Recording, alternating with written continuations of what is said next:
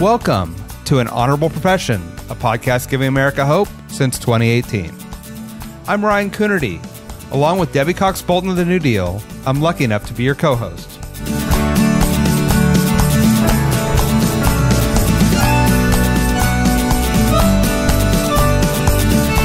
An Honorable Profession is a New Deal Leaders podcast. The New Deal is an organization that supports the next generation of American leaders. From attorneys generals to state senators to mayors to school board members, these are the people that are pushing policies and politics that will respond to climate change, rebuild our economy, address racial injustice, and restore our democracy. These are incredibly talented people who have dedicated themselves to public service when their country and their communities needed it the most. Check out newdealleaders.org to see what I'm talking about. Today, I talk with Chester County, Pennsylvania Vice Chair Josh Maxwell. He and I have had a similar professional path, moving from being our hometown mayors to county office. We talk about the differences between the two, how main streets can stay vital, COVID response, and the future of Pennsylvania as a battleground state. Josh will restore your faith in the power of local government to respond, innovate, and do good. Enjoy. Commissioner Josh Maxwell, welcome to An Honorable Profession. It is wonderful to be speaking with you. Thanks for having me. I really appreciate it. We have similar life histories on different sides of the country, and being mayor and now on a county board of supervisors or county commission. I think the thing I'd like to start talking to you about is you've been a champion throughout your career of Main Street, of downtown, and how has your community fared through COVID, and what do you see the future of downtown and main streets in this country? I think, at least where in my section of the world, the recovery has been pretty strong. With these short-term, by short-term I mean a couple of years versus a couple of decades. These small towns really rally around each other and find ways to support, buying gift certificates from the restaurant when the restaurant's closed. And so I've witnessed and participated in a lot of those types of initiatives. And I think we were able to save a lot of small businesses, a lot of Main Street businesses. And I think the federal government stepped up big time by providing CARES funding and now ARP funding that allows us to make sure that no one is economically, at least hopefully, worse off from COVID than they would be otherwise. And we should be able to give everyone an opportunity to get back on their feet and keep it going. I think I saw the same thing in my community, both in the rallying and then the help of PPP loans and everything else.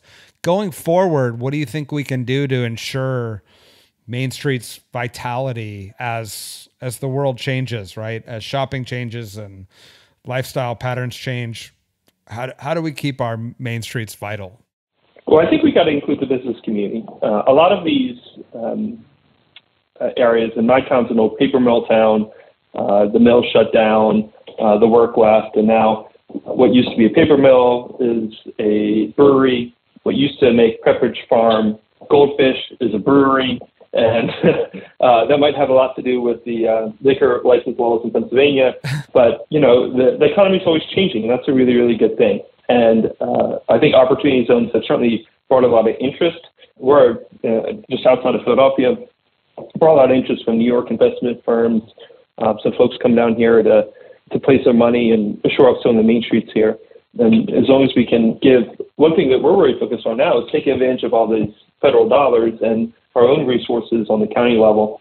We're a county about 500,000 people, about a $600 million budget. What can we do to make sure that everyone in our county has an equal chance to start a business and succeed? We can't guarantee success, but we can give everyone an opportunity here. So we've been working with our chambers of commerce, believe it or not, and our nonprofit community and our government stakeholders to find a way and develop programs that people of color, women, folks from areas that maybe wouldn't have access to capital but have some really good ideas, have opportunities to flesh out those ideas and get some support from the stakeholders in our area. And that's going to be really important to these small towns, these old mill towns, these old steel towns, making sure that the people who are living there have an opportunity to grow the economy for themselves. Can you talk a little bit about the history of Chester County and this changing economy? I mean, I think it's a story that we're all familiar with, at the abstract level, unless you live in one of these communities. But talk us through what it's been like during your public service of trying to lead this transformation and sort of create a new economic vitality? Yeah, Chester County is an interesting place in that it's a very old municipality. We were one of the first. We were the first county, or one of the first three counties in Pennsylvania. One of the first governments ever set up in this country. If you've ever seen an M. Night Shyamalan movie, you've seen Chester County. He lives here and films all his movies around here. We tend to be the backdrop of a lot of movies. Adam Sandler's about 5 hours from my house filming something for Netflix. So, and Marley and Me. If you've seen Marley and Me, that's Chester County. It's open space, these downtowns, where my office is just 2 blocks from where Marley eventually loses his life at the veterinary clinic. That's our county seat. For us, it's, we live. Your county has made my daughter cry numerous times. I had no idea. Yeah, you see Jennifer Aniston walking down running down the street in a wedding dress in the snow, and the result is a movie about a golden retriever that brings any grown man or child to tears. And I'm sorry for that, but we have a great place to walk your dog. We don't touch Philadelphia. We're west of Philadelphia. Delaware County's in between. We're one of the more wealthier municipalities in a per capita basis in the country. The wealthiest per capita in Pennsylvania, and I think a top 30 in the country. A lot of CEOs from Philadelphia live here. Some folks from New York, just getting out, having residence here outside the city, maybe outside New York City for financial reasons. Vanguard is headquartered here. One of the larger, financial firms in the country or in the world is here, and they're our largest employer. But then we also have, we have the historic main line, Villanova University, just across the border, and all that kind of wealth. And then on the other side, we have Lancaster, where we have 50% of the world's mushrooms come from inside our borders near Lancaster. And we have these old agricultural and steel towns that have lost that industry and are hanging in there and doing a pretty good job. But we do still have folks experiencing poverty, including workers on those mushroom farms who come from Central America, and this is their first job experience in this country. And I think our county is trying to prioritize how we can help these people, focusing on making sure that the children of these agricultural workers end up having an opportunity to go to college, get a good education. In Northwest, which is one opportunity out of high school, which is working as a migrant agricultural worker. So we have a lot of capacity here. We're also, I think, historically a county that has cared a lot about gender rights. This county's voted Republican for president every single year until 2016, except for 2008 and one of LBJ's reelection. So it was a Republican area forever. There are just slightly more Democrats than Republicans here now, thanks to the former president. And it's cared a lot about gender rights. So 75% of the elected officials in this county are women. By far in the gender minority here, the electorate here cares a lot about making sure women are represented in government and in business. And how did you find your way into public service in this community that has such diversity of experience and industries? Yeah, I'm from a town of 8,500, born and raised here, middle-class town, working-class town. And when I was 22, I joined the Planning Commission here, 23 years old. And I started, the town was in the process of selling the town park, the one everyone learned to ride the bike on, the one next to the pond where the ducks hang out, the one that you had your summer barbecues at. The town was in a lot of debt, maybe $10 million, which is a lot for our town. And they were trying to get out of it by selling this park. So I was steadfastly against it. I was the only vote against it on the Planning Commission. The political fix was in from the start in terms of votes.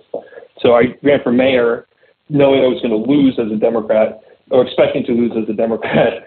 And we ended up winning largely because the town didn't want the park sold. And we won by, I think, 48 votes. And the park deal ended up falling through, and the park's still here. So I wish I had some, grandiose plans to run the world, but really I just wanted to stop my town park from being sold. That's a pretty good story, right? I think stopping the town park from being sold and maintaining community space is a pretty good one. What after you played your role in saving the park, what kept you in it? Well, we got the town out of debt. We actually paid off all of our bonds and decreased our debt by $7.5 million, mostly through attrition. We didn't lay anyone off. All of our employees got raises. And I just fell in love with, first off, being mayor, I think you would appreciate this. Being mayor of a town, your hometown, small town, is an absolutely awesome gig. You get to walk in parades. People generally like you. You get to hang out with firefighters and police officers and really good people in the community. You get to solve their problems every day, and there's no better job than that. But I thought I was having an impact, and folks in the community thought I was having an impact, a positive impact, and I just kind of fell in love with the work from there and went and got a master's degree in government, and we negotiated this really big train deal for our town. It's a $120 million Amtrak station and substation with our regional rail to Philadelphia here, and includes an economic development project component, which is housing and probably a brewery. But it's on an infill old mill site that was dilapidated, not in a park, and it'll increase the return to the town in terms of tax dollars by 17%. So the town won't be in any financial stress for a few years, hopefully decades. And so people just keep encouraging me to stay after it, and been keeping it going ever since. That's a tremendous accomplishment. And yes, being your hometown mayor is easily the best job in politics, maybe the best job in the world. Where were you mayor? For Santa Cruz, California. Oh, well, it's a postcard. Yeah, it's like, yeah, I mean, gonna go back to the elementary school where you went to school and talked to kids and talk about how you were one of them, and then you find your way into the mayor's office and what you're trying to do for the community. I mean, it's just, yeah, every day it was hard. It's hard, but every day is fun. So, but tell me about the transition to county government, which I have lots of thoughts on my transition to county government, but I'd love to hear how you made that transition and what you found once you got there. A world different from running a small town where the issues are very localized and people knocking on your door if they need something in our area. But also you can move in from a very visible place to county government, where people really don't think about the people that run their county government all that much. They probably know who the congressperson is. They certainly know who the mayor is if they have one, but most people wouldn't know their county executive, at least in my experience, or their county elected officials, unless they're, getting grants from the county government or have some connection to that. So it's kind of like a step away from the public eye to some degree, but it's an opportunity, I think, with our budget and our capacity to fund, because we have such a wonderful tax base, to fund really cool initiatives. So I'm the youngest elected in Chester County government, but on any level. So I spent my first 2 years just trying to learn as much as I could about being effective, read as many books and things like that about county government, and specifically county government in a Commonwealth like Pennsylvania, network with people who have been successful in this role before, and to start chipping away on initiatives that I want to make happen. The first one I was really successful with was a program we used CARES money for, where anyone within 200% of the poverty level who had kids, we would cover their child care. And if they already had a child care subsidy, we would cover their end of the payment, whatever they had to contribute to their child care. Just so many families here were stressed about having kids. We thought that'd be a really good use of our CARES dollars, and it helped the hundreds of kids have someone look after them while their parents were working. And also a lot of these child cares that we found, we were able to make COVID safe with grants, but also they were able to provide tutoring and things like that for these kids so they didn't fall behind in school. I think it's just I've had to learn, when you're, at least my experience as mayor, I could more or less do what I wanted with support of council, and I generally had that support. In this kind of role, you have to be a little more diplomatic, and it developed, I think, a political skill that I probably hadn't had before. Yeah, it is two very different beasts, and generally it's low profile, except when a global pandemic hits and the counties are all of a sudden, instrumental in both the response and some of the restrictions. Can you talk about what it's been like to govern through a pandemic and a subsequent economic crisis and beyond? Yeah, it was scary at first, very scary. You don't think in this type of work you're doing with trying to stop fatalities from happening, and your work's going to prevent those things from happening in the work from the people in our case, our health department. We're one of the few counties in Pennsylvania that has a health department, so we kind of started from a good spot. And we helped another county that's actually larger than us that didn't have a health department. We ran their health response as well so that they could have some type of protection. For us, at least from my experience, I remember, I think March 13th was our first case. And then I think around that time, the NBA started canceling games. And we decided, I think late at night, that we were going to shut down the government completely. We were going to have some essential services open, 911 center, but we were sending absolutely everyone home until we knew what was going on, and continuing to pay people. I'm really blessed that we had the capacity to do something like that, large amount of money in reserves, for situations just like this. And so we were to kind of assess the situation, get some advice on how long this was going to be, and then immediately go out and start buying PPE for every firefighter, police officer, EMT, teacher, anyone that would need it for the next year. So we bought 2 years worth of PPE in April of the pandemic before CARES Act got passed, and we knew that we would be refunded for it, and really got to the front of the line in terms of those resources. And that was a good lesson for me in that build up that reserve. You will need it someday.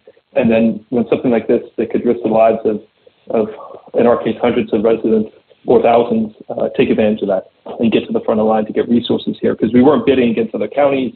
We were bidding against other countries for PPE. These trying to get masks were being decided on seaports in France.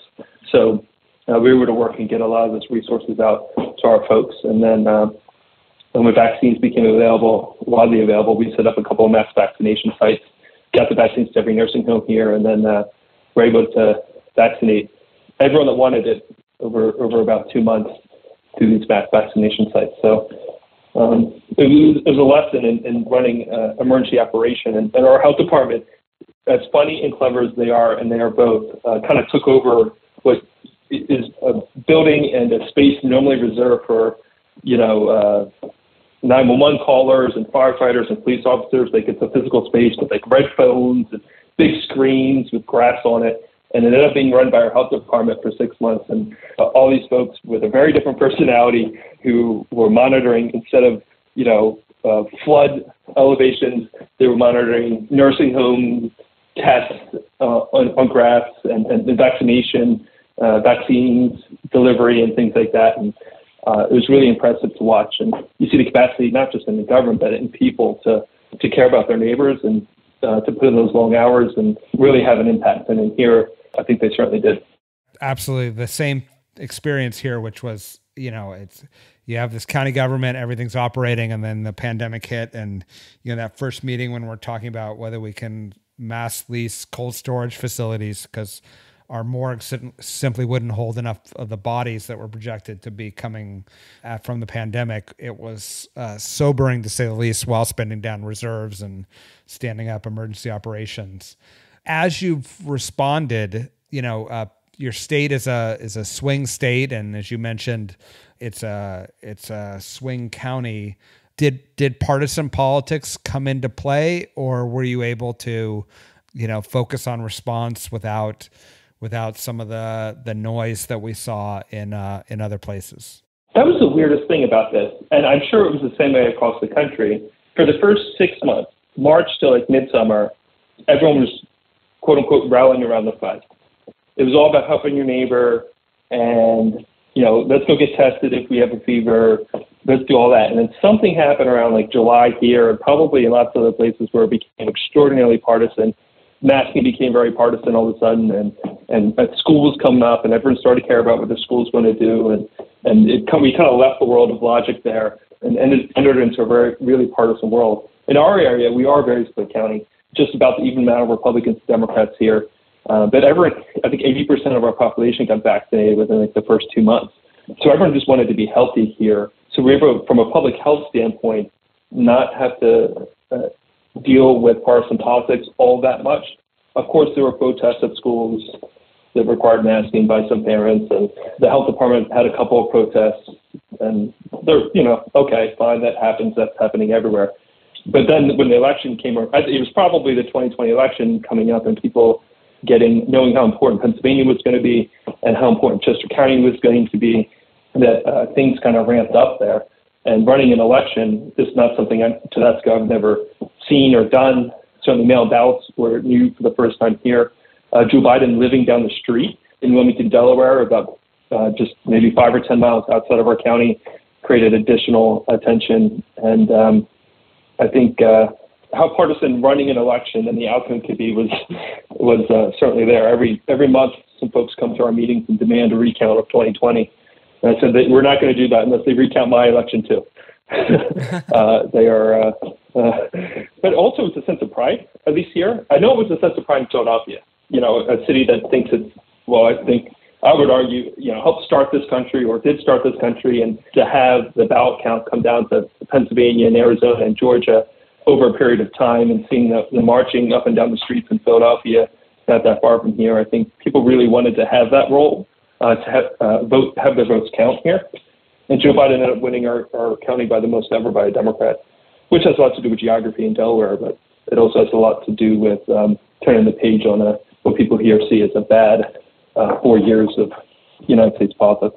What do you see as, we're coming up on the midterm elections and then soon presidential elections, and Pennsylvania will continue to be a key state. How do you see things on the ground there in terms of the Democratic Party and reduced polarization? Are you seeing any hopeful signs, I guess, is my leading question? I see more purple here. What, a Republican base that used to be in Chester County is now, western Pennsylvania outside Pittsburgh. What used to be strong union voting blocks for Democrats in western Pennsylvania is now left. And now we have more moderate conservatives in our area now voting Democrat. So, we've seen this kind of pendulum go back and forth. But Pennsylvania, I think, is going to go purple. Joe Biden did win the Commonwealth despite being from here by very much. I think he won by less than Donald Trump did 4 years earlier. So if a state has been won by Donald Trump before, I think it's certainly in play here. We have a new dealer running for governor here, the Attorney General Josh Shapiro, who is a fantastic candidate, who has a really good chance to keep the governor's mansion. I don't think a Democrat has ever been elected after a Democrat for governor here. Our legislature is Republican, so if he wins, that would be a real coup for the Democratic Party, because it's my understanding it's never happened. And the Senate race is going to be really important because we have an open Senate race with Pat Toomey, our Republican senator, retiring, and an all-out fight to see who the Republican and Democratic nominees are. So I think Pennsylvania is going to play important in national politics. Our Senate seat is a toss-up. Our governor's race is probably a toss-up to the Republicans pick a nominee. And, it's going to come down to the wire here for the foreseeable future. Wow. Well, we'll keep our fingers crossed and hope you all can do the good work to both serve your state, but also serve the rest of us that rely on the swing voters in your state to determine many of our national initiatives. In our final minutes here, I'd like to talk to you a little bit about climate change, and you've seen some increased storms and the need to respond to those and be more resilient. Can you talk a little bit about how climate change is impacting your county and what you're doing about it? Yeah, I live in a town that's at the bottom of a watershed, so we collect a lot of water during big storms. So for Ida, which came through our region in a very aggressive way, we got about 7 inches of rain over a couple of hours, which was a 200-year storm for us. One of my neighbors passed away in the storm about 2 blocks from where we live, and which is only a couple hundred yards in our small town. So this town still has a few hundred people that aren't able to get back into their homes, and we have a FEMA disaster site set up. Here it's affecting, it means losses of life. And I think that in our moderate political area, everyone sees that, has witnessed that, and wants to see change. We just adopted a climate action plan for our county. We started buying renewable RECs our first year in government. Democrats took the board when we won 2 years ago for the first time ever. So we kind of have like this long list of things that we're trying to implement, but climate change and how we access our energy are extraordinarily important. Yeah, we're working with all of our stakeholders here to implement something that lessens our reliance on fossil fuels. We're doing a lot of land preservation here. It's a priority here. 30% of our county is preserved open space, which is larger than the sizes of Philadelphia and Pittsburgh in total combined. We're trying to be a leader in Pennsylvania and in the country when it comes to advancing climate change goals. Okay, I got my last question here, which is, as we record this, you're about, by my count, about a week and a half away from running the New York Marathon to benefit mental health services for kids in your county. Can you talk a little bit about what you expect that experience to be, and how does running or exercise fit into the life of a person who's trying to govern during multiple crises? Yeah, it could be going better. I should have ran this morning. I didn't because it was cold and rainy here, and then I probably have to run maybe 18 miles tonight or maybe even 20 tonight. Oh my God. The New York Marathon is awesome. Running any marathon is awesome, and we were able to raise some money for in our area. Not to end on a sad note, I'll transition out of it quickly, but we had a cluster of children lose their lives in suicide in this area. We had 4 over 2 months, and so we're raising money for counseling services for those kids. The school districts have stepped up. The county government has stepped up to provide a tremendous amount of resources to these kids. But we thought it might be a good idea to raise some more funds and make sure that we provide as many resources as we can to teenagers and even younger in Chester County. Just one of those things I think was really important. We've had way too many vigils over the last year for kids who lost their lives to suicide, and I think we have a lot we can do about it. So since I was running the marathon anyway, I thought we'd pair the two things up, and we were lucky enough to find a foundation that would handle the money at no cost and hopefully help some kids. Yeah, it's amazing your efforts to help the kids, and I wish you luck. I'm not sure when our lives are this hard why you're making it harder by running a marathon, but I'm impressed. Let me say that. I don't think I'm going to win. I'll tell you that right now. If you're looking at the winners, I don't think I'm going to be in the photo, but we'll try to survive. Yeah, well, we'll see if you're the fastest county commissioner who runs the race. Well, thank you for joining us today. Thank you for your work. It's those folks at the local level who are trying to serve anytime, but especially in these difficult times, and coming up with innovative solutions. We always appreciate it, and we appreciate your role in the New Deal, and hope to see you soon. Yeah, awesome. I can't wait to head to the New Deal conference, and appreciate the opportunity and the discussion. And New Deal is awesome. Proud to be a part of it. All right. Thank you, Josh. Thanks for listening to An Honorable Profession. Please subscribe to hear more amazing leaders, and keep asking your elected officials to be honorable. Boots Road Group produces podcast. I'm Ryan Coonerty, and because we keep things honorable, no tax dollars were used in the making of this podcast.